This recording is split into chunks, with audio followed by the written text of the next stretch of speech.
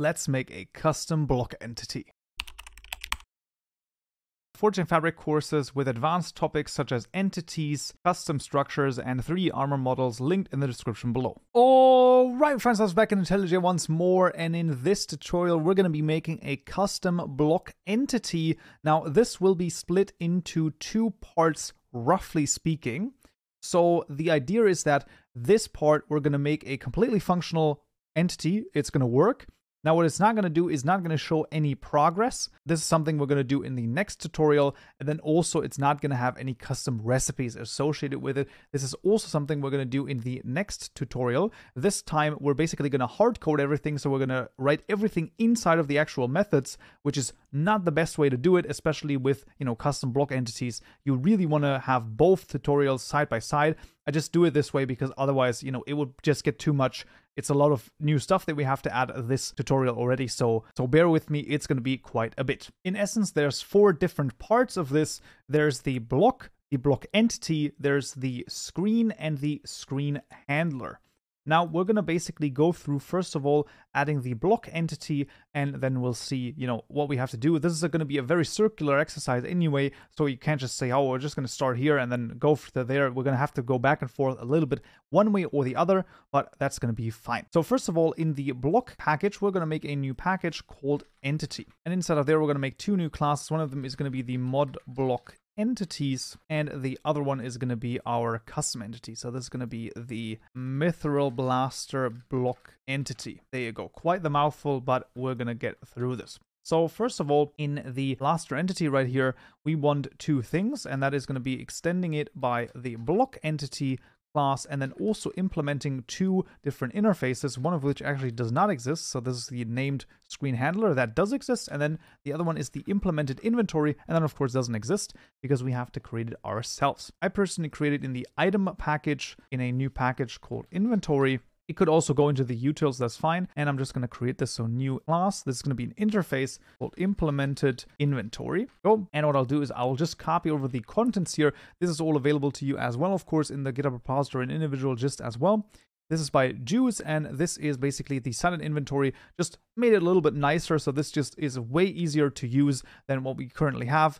And this is under the Creative Commons public domain, so no worries there. Everyone can use it, whatever. But still, of course, some credit here is kind of nice. So we're just going to do that and then add this right here. So this is going to be the implemented inventory, and then we'll hover over this, implement methods, okay, and then hover over this again, create constructor matching super, and there we go. So now we have the block entity, and this is going to be very, very interesting. To basically continue along, we're going to make the mod block entities first, and this is going to look kind of like this. We're going to have a public static block entity type in the angled brackets Mithril Blaster block entity, and this is the Mithril _ blaster.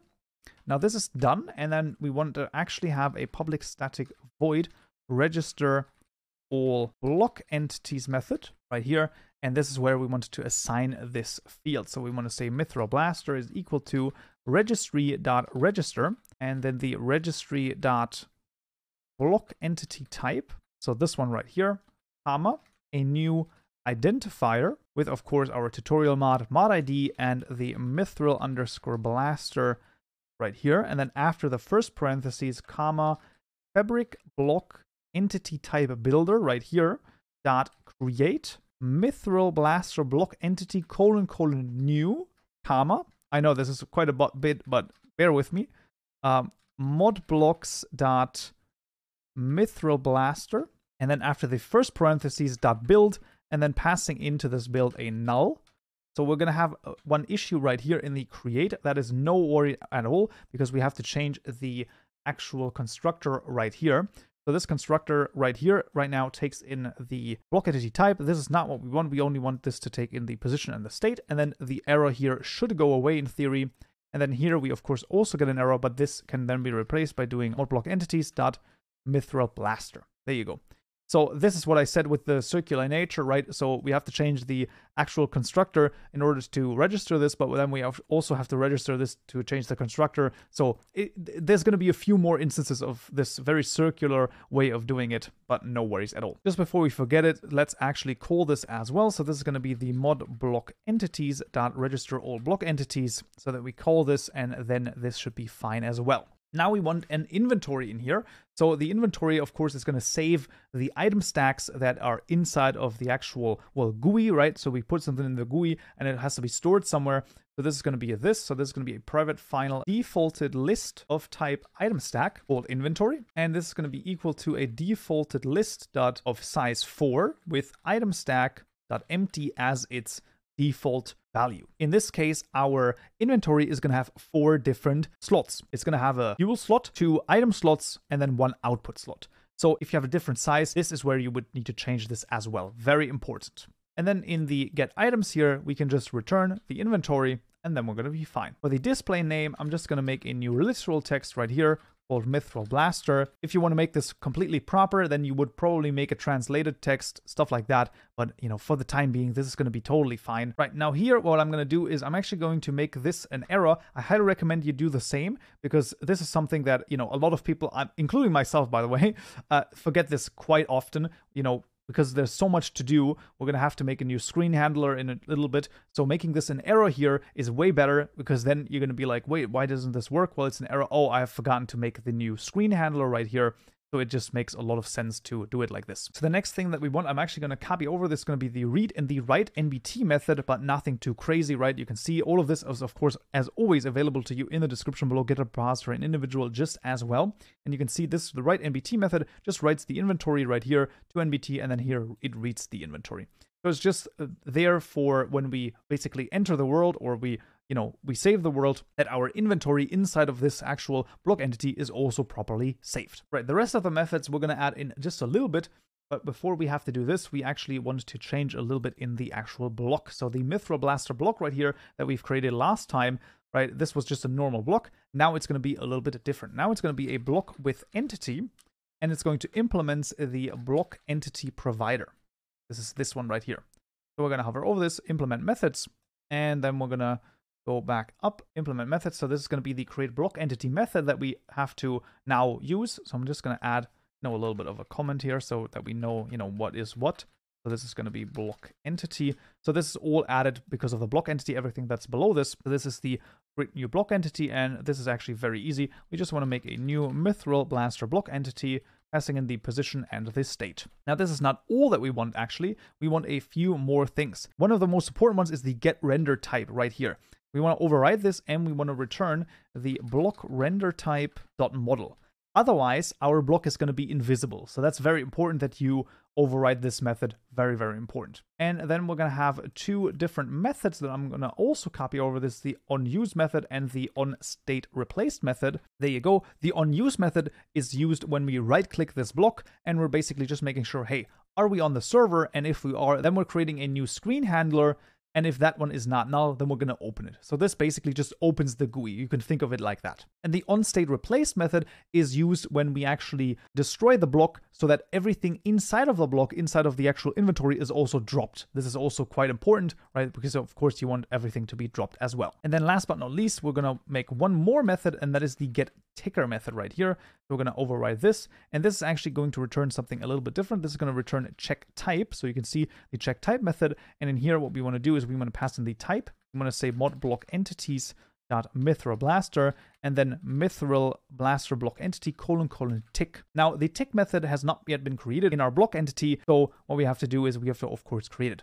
Otherwise, this entire thing should be done pretty much. You just want to create the tick method. Right, I will copy over the 4 static methods once again, but like always, they are available to you in the GitHub repository and in the gist as well, and I will explain what this does. But first of all, we should now see that the tick here is gone, right? That's the issue, and now this should be done. The block class is final, and we are done with it. We can close that and take a look at those 4 static methods. So in theory, we could all do everything here in the tick method, but I've refactored it so that it's a little bit nicer to read. So you can see if, the particular entity has a recipe inside of it and it has not reached the stack limit of its output slot, then we craft an item. That's pretty much all that we're doing. Those are the three methods here. The tick method, of course, being called every tick. Should be fairly self-explanatory, all things considered. And then every tick, right, we're going to check, hey, does this entity have a recipe? Now, in this case, this is just a Boolean here, and we're just checking, hey, is the stack in slot 0 a lilac flower bulb? Is the stack in slot 1 a golden pickaxe? And is the stack in slot 2 a mithril ingot? And if all three of those are true, then we know we have a recipe. And then we're just checking whether or not the stack limit has been reached for the output slot, which is slot of index 3 in this case. And remember, we start counting at 0. This is why the first slot has index 0. And then if both of those things are true, then we'll craft the item. And this just says remove the items from slot 0, 1, and 2 and set the item stack in slot 3 to the mithril pickaxe and then just add 1 basically. So we're looking at how many are already in there. If there's nothing in there, we're just going to add 1. If there's 2 in there, we're going to add another 1. Now, in this case, actually, the mithril pickaxe, this isn't going to work, right? But if this wasn't a mithril pickaxe, then this is definitely the code that you would want. Because, of course, the mithril pickaxe don't stack. So in this case, there's always only going to be 1 there, but that's going to be fine. Because this is all done with the has not reached stack limit method, right? So this is going to be able to respond to this, so to speak, dynamically. Right, this is a crude way of doing it. It will work, like this is going to work. However, if you want multiple different recipes, the next tutorial is exactly what you would need. So highly recommend, like I said, doing both of them either at the same time or after one another, because this definitely is going to be, well, changed quite a bit after we have added the, custom serialization, because then we can actually add custom JSON files that are going to act similar to this, right, with this recipe Boolean, but it's just going to be, well, way cleaner, a little bit better. But this will work. This will work in theory, and for just for testing things, it's going to be totally fine, and this is going to be fine for us at the moment as well. Right, so now we still have this screen handler issue right here, and this is, of course, where the other classes come in. So in the tutorial mod package, we're going to make a new package called screen. And this is going to include a new package called the slot package. This is going to be the first one we're going to do, because here we actually want to create 2 different slots. So we're going to do that first. This is going to be the mod fuel slot, and then the other one is going to be the mod result slot. We're going to make those in just a moment. So let's actually close a few things, and then let's create the other 3 classes in the screen package. This is going to be the mod screen handlers. It's also going to be the mithril blaster screen. And last but not least, it's also going to be the mithril blaster screen handler. There you go. We're going to start in the screen handler right here. So what we're going to do is we're going to make this extends the screen handler class, this one right here, and we're going to hover over this implement methods, the can use method, and then hover over this again, create constructor matching super. Now this is going to be a little bit different. We actually wanted to delete this one as well once again. And then what we want to do is we actually want to copy this over, so duplicate this, because we want 2 different public constructors. So change the protected here to public as well. The first one is going to have a sync ID and then a player inventory called player inventory. And this is then going to be fine. The second one is going to have a sync ID, a player inventory called player inventory, and an inventory called inventory. What we're going to do is the first constructor is actually going to call the second constructor. So instead of super, we're going to say this. We're going to pass in the sync ID as a second parameter, the player inventory, and then a new simple inventory with size 4. Once again, this size 4 right here has to match the size that we've defined in our block entity. So right here, we've defined a size 4 of its inventory, and this has to match as well. So keep that in mind. We also want 2 fields. This is going to be the private final inventory called inventory. Now this is going to be done right here. So we're going to do a few things here. We're going to call the check size method, passing in the inventory and then the expected size 4. This just makes sure that, the expected size here is correct.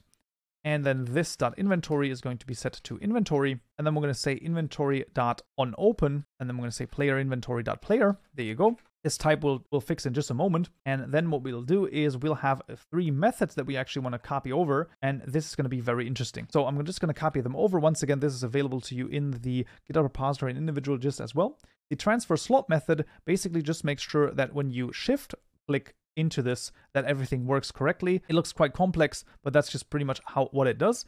The add player inventory and the add player hotbar method just add the inventory and the player hotbar to the actual screen as well. So we needed to call those at the bottom here. So we want to say add player inventory first, and then just pass in the player inventory, and then add player hotbar and pass in the player hotbar as well.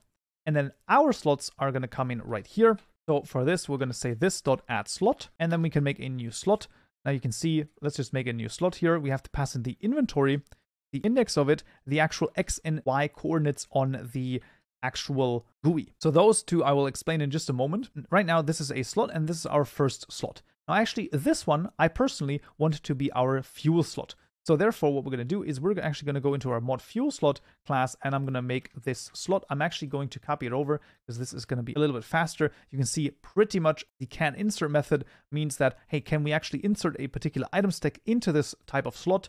And this will only be insertable if this can be used as a fuel. That's literally all that we're doing, basically. Right, that is the mod fuel slot, and the mod result slot is a very, very straightforward as well. It just says, hey, you know what, you can't insert anything into here, regardless of what the item stack is. I've taken those from vanilla examples.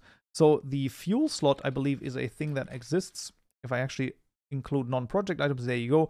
Fuel slot, for example, that's actually the brewing stand fuel slot, but I believe there should also be one in the furnace fuel slot. There you go. That also works, but it only works with the abstract furnace screen handler, and I just changed it about with the inventory here. So that's pretty much all that there is to it. Nothing too crazy. So let's go back into our screen handler right here, and this is then going to be the mod fuel slot. Let's just duplicate this 4 times. This is going to be the slot. This is going to be a normal slot as well. And then this is going to be the mod result slot. Mod result slot, there you go. Now, make sure that the index goes up with each slot that you add. 0, 1, 2, 3, very important. And then the X and Y coordinates here are specific for the GUI.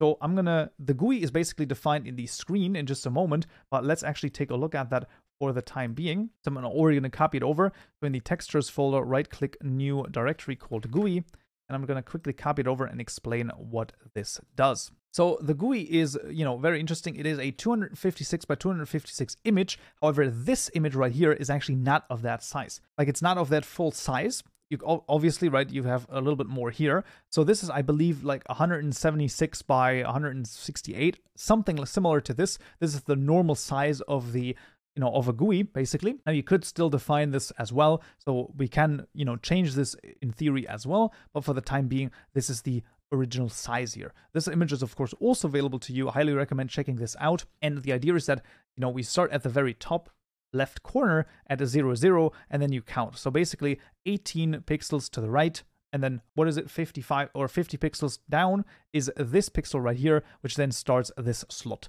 That is the entire idea of this, and that is pretty much all that there is to it. Right, so the other ones I've, of course, already prepared where those are. This is 66 and 50, and then this is 114 and 33. There you go. And then this is pretty much all that we need. Now, we still have this error right here, which we can fix very easily in the mod screen handlers class. But this is going to be where we add this screen handler. So we're just going to say public static screen handler type of mithril blaster screen handler, very, very long. And this is going to be the mithril underscore blaster underscore screen underscore handler, because why not?